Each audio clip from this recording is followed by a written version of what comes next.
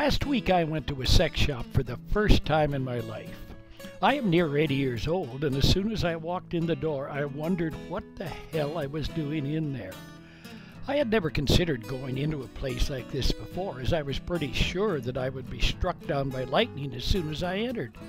But my friend, a female by the way, suggested that I should go, strictly for research purposes.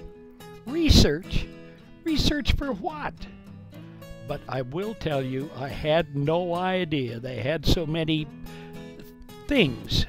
Aids, toys, and even furniture. This completely threw me. I had been used to either the bed or the front room floor. It truly was amazing, and I didn't get hit by lightning, nor did the community shun me.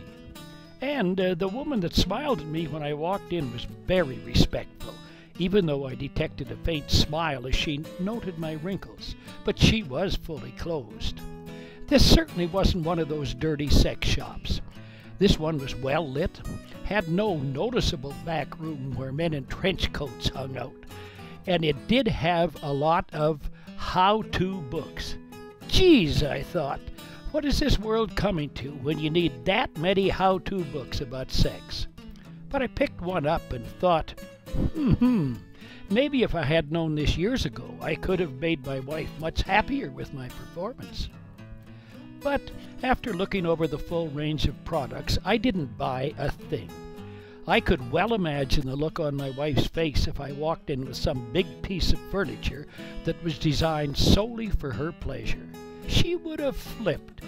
Where would we put it? And we didn't have room, and the colors would clash with our old furniture. And what would the grandkids say when they came for dinner? Grandma and Grandpa don't do that anymore. Besides, that would mean we would have to talk about sex. And well, I don't think I know where to begin.